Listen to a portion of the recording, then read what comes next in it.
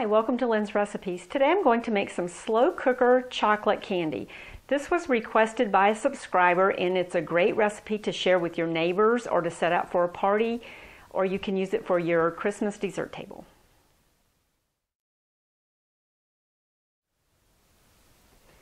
The amounts of the ingredients that you're going to need to make the candy will be found in the information box below. You can also find it on my website or my Roku channel. These are the ingredients that you're going to need. Salted, dry roasted peanuts, German sweet chocolate, semi-sweet chocolate, and these are chocolate chips. You'll also need almond bark, vanilla flavored. You're also going to need to line a mini muffin pan with little cupcake liners. I have these little Christmas ones, but you can use white or whatever you prefer. They also have silver, gold, whatever. It doesn't make any difference, but you'll need to line it because this is what you're going to put your candy in. We're going to start this by layering all of these ingredients in a specific order in the bottom of the crock pot. We're going to start with the peanuts. So put them in the bottom of the crock pot.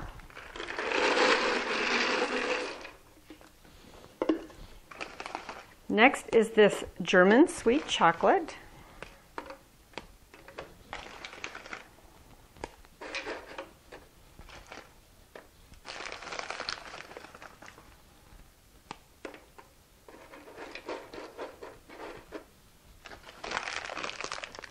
Next we'll do the chocolate chips.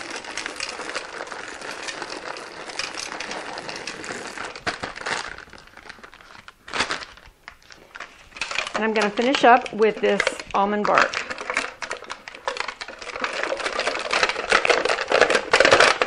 I'm just going to kind of spread this out evenly. So I'm going to put the top on now, and we're going to put this on the slow cooker on low. And I'm going to set it for 3 hours. Start it. And while this is cooking, you do not want to stir it. So we're going to let this go for 3 hours and then I'll show you the next step. My candy's been cooking on low in the slow cooker for 3 hours, and now I'm ready to stir it and put it in the little cupcake liners. Okay, so that's what it looks like. I know it doesn't look melted, but I'm going to stir it up and you'll see that it is.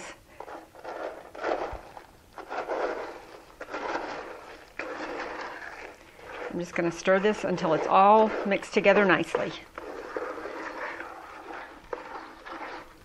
Okay, this is all mixed up nicely.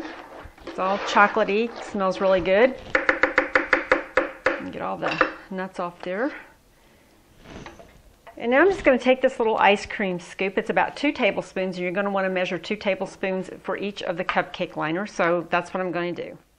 Okay, so I'm just going to drop it in there. And I'm just going to continue until I have all of them filled. I have my extra little liners here in case I need some more.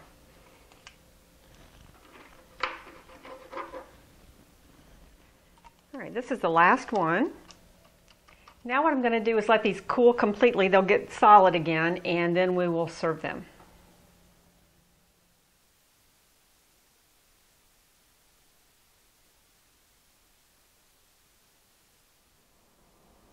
My candy has cooled completely, so now what I want to do is put a few on here for serving. This would be really nice for a party. Using these little mini cupcake liners, I got almost 4 dozen, but if you use the larger cupcake liners, you'll probably be able to get 30 to 40 pieces of candy.